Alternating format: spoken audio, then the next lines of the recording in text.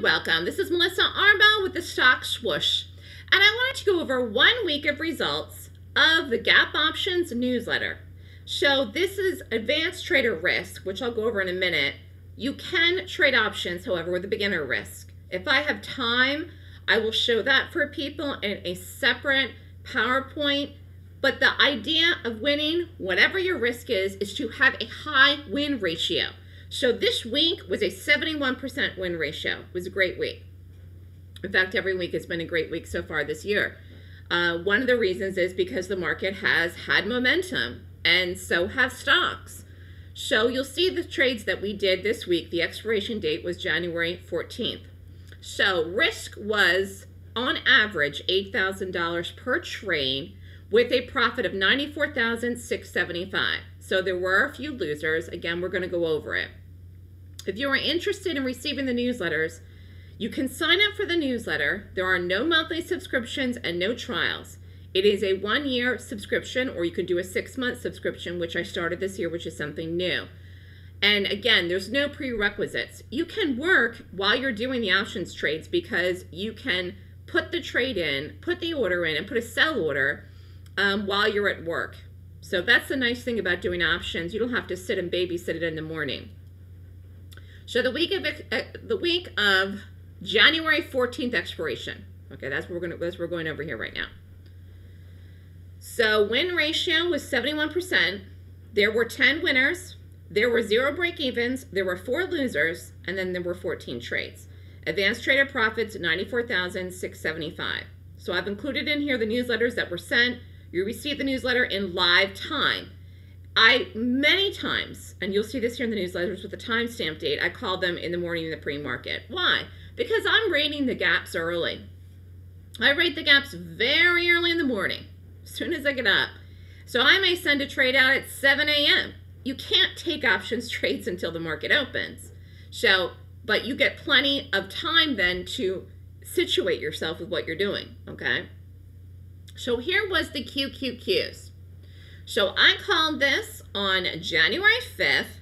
It was a put. I called the 394 QQQ puts. Exit was January 10th. The expiration date was the 14th. This was a nice drop. In fact, I will go to the chart of the market here in a minute and just show you what this market did. I don't have the charts in here for every trade. It was just too many trades. But I'll just show you the market move that this had here during this time period very quickly. Now, this trade came in the later in the morning, 10:36. Again, you get them when I send them, but I do send most of them in the pre-market. Now, I wouldn't say this is pricey, but this is a medium price point, $450 for one contract. So 20 contracts, risk of $9,000, sold at 22 was a $35,000 profit. Return on investment for this particular trade, 389%. That's fabulous, okay? That's really, really good. And again, many trades are huge or have huge return on investments because, again, momentum and movement. Now, let's look at the Qs. I'm just going to pull the chart up here. Oh, I have the Qs right up here. 1-5. So called this here. Boom, get the drop. Here, get the drop. Beautiful move. Beautiful move. So again, when I'm doing trades, okay, when I'm calling the newsletters, like what you saw is what you would have received your email, we're shorting gap downs, we're going long gap ups. So the original call was the gap down in the market here, okay, opened at 394.74, and getting back to this, I called the 394s, okay. Usually do not call anything in the money. It's usually right at the money or away from the strike, okay? Then on Wednesday the 5th, same day, I called the Facebook 330 puts, which expired on 1/14. Again, take it, get the drop. This was a short. Puts are shorts. Cost was $5, 15 contracts, risk was $7,500. This is not an exact science. You choose your risk. If it's 1,000, you get as close to that as you can.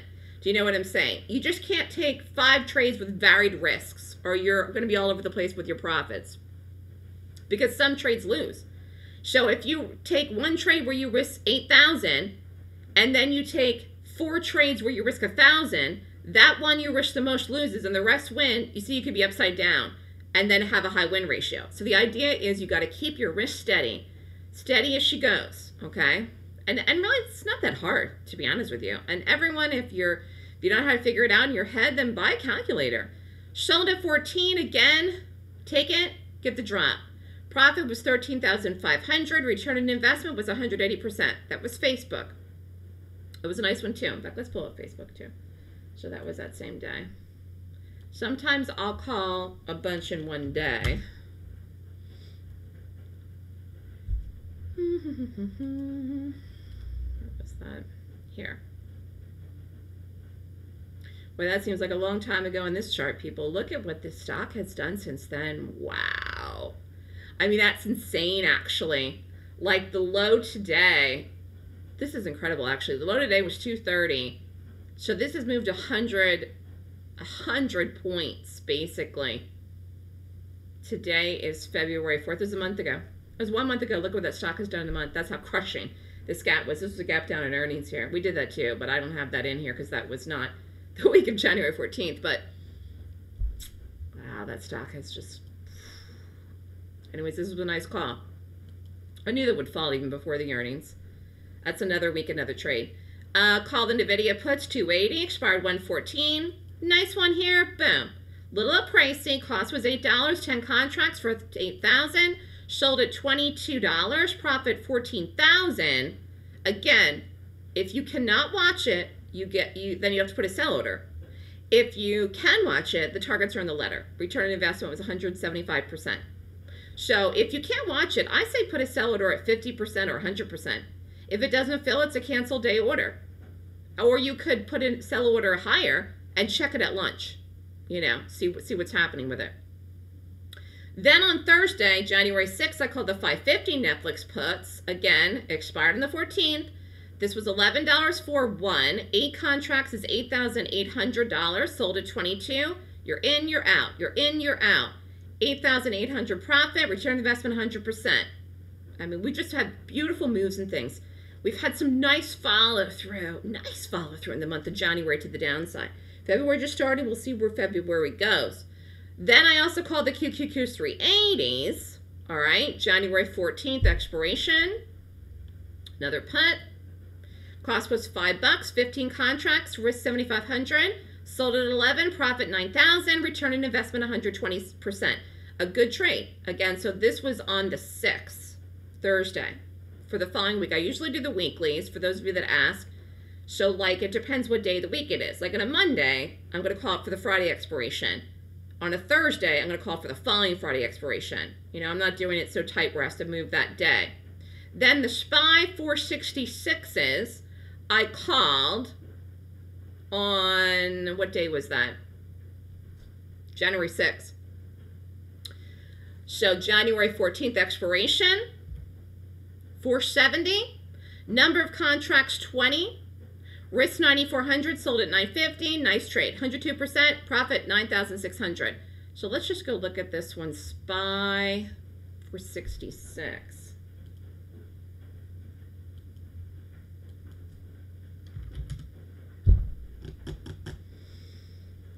This one, it was Thursday. Oh, it was here. Yeah, that was a good read on that. So we did the one here, then we did this one here, and then we got the follow through here, which was Monday. Then we had the rally here. I'm just showing you what transpired. Then that week we had the rally. I mean, I didn't get through all the trades that week yet, though. But then you see what happened with that. I mean, even here, looking like, I mean, let's just look at this. This is a month ago. So we just looked at the Facebook. So this is January 6th. Today's February 6th. Market was at 467.83 at the close. I mean, pretend right now it's the close is 330. We're almost going to close. We're at 452. And that's not even at where the lows were. You know? Interesting times, people. Volatile market. So then this one was 172.50 Apple puts. We did this too. Apple fell again. I was reading the market. I was reading the things that were going to go with the market. I was reading the gaps. So then Friday morning early, 944. This was called on the 7th. It dropped. These were really cheap. 250, 30 contracts for 7,500, sold at 475, profit 6,750, return on investment 90%. Again, so I kind of stacked these into the week as it continued. And what you could do, I did not do this, but this is a personal decision. This is not like a rule. What you could do is you can take some out. So you can get the first drop, get out half, hold the rest or something. So that's another idea.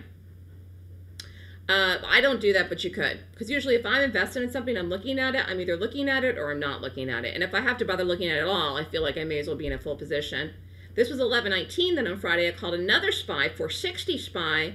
Again, let's look at that. So that was the 7th.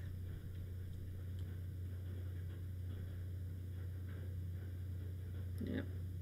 So I called the 460 SPY. That was a nice call. And then we had the follow through Monday, gap down and fell. Okay, so this was cheap for the market. 250, 30 contracts for 7,500, sold at 550, profit 9,000, return investment 120%. So that was a nice trade too. Then we did the QQQs on Monday because we were rocking and rolling, got the drop. That tail was a drop. 375 puts expired that current week, okay, which was the 14th. And I'll show you what happened here. This was crazy. Cost was $6. Number of contracts was 12. Risked 7,200. Sold in the very last day with a partial, saved part of it, but basically a partial loss, 6,000. That was when we rallied back. So I did a new trade in there, which actually you could have taken, you could have got out of it with profit, but I didn't think it was up enough. And so I held it, and remember that was that rally that rallied up. So actually this was up in the initial drop. And I think some people did get out of this with profit, but I wanted it to go more, and I thought that it would. It took an extra week. So that was a loss. That was one of the losers. Netflix 530s we did, and this was on Monday. See the time, pre-market. 530s, expired 114. 575 was the cost. Number of contracts 15. Risk was 86.25. Sold at 11. Profit 78.75. Return on investment 91%. Let's look at that. Netflix. That was Monday. Gosh, look at this. This fell, but the market didn't that week. It backed up, remember? Look at this even since that. This is more than 100 points since that. Look at that. Tell ya. It's very interesting times. SPY, then I called another SPY on Monday, the 455s. Okay. This lost. Because again, the market backed up. Market dropped. Again, this was up initially, then it backed up, and then it ran out of time. It just ran out of time. Part of it with options, and you know this if you're someone that's done options, is not only do you have to get the direction right, which I do a lot, but you also have to get the timing right. Like these puts, I got the direction right where we were headed. I mean, you can see this here even now, but I didn't get the timing right on those last ones there. Let me go back. Where am I here? I mean, even now we're under that 455 strike, but I was early in that, and then here was the drop off because we went all the way down to 420, and those were the 455s. So I had the direction right, but I ran out of time. You got to get the timing right too. This is a finesse. This is a skill set. It really, really is. I'm very good at it though, but I still have trades that lose sometimes. Tesla 980 puts. 114 was the expiration date. This lost. This was expensive too. This can be expensive. Cost was 31. 2 contracts. Risk was 60 to 100. I saved a little. Basically, it was a bust. That was one of the losers. SPY. Then we did the 458 puts on Monday. This one did go enough to move and drop, and then remember I did the other ones to hold, and those didn't work. So you could have got out of all of them actually that day with profit in that tail. I wanted to hold something until the bigger move, which took an extra week.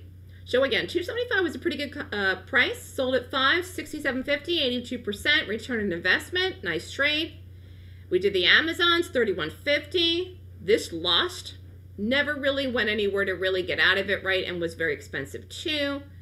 And then ultimately, like I said, we had 4 losers, 10 winners, and a pretty good week. Again, if you took a risk of $1,000 per trade, you still would have had 7 out of 10 winners. It's a good week. So we're getting into, still in the middle of earnings season now. We've had a lot of trades even this week. It's interesting because I think this year is not going to be the year like last year where people think they can just do whatever.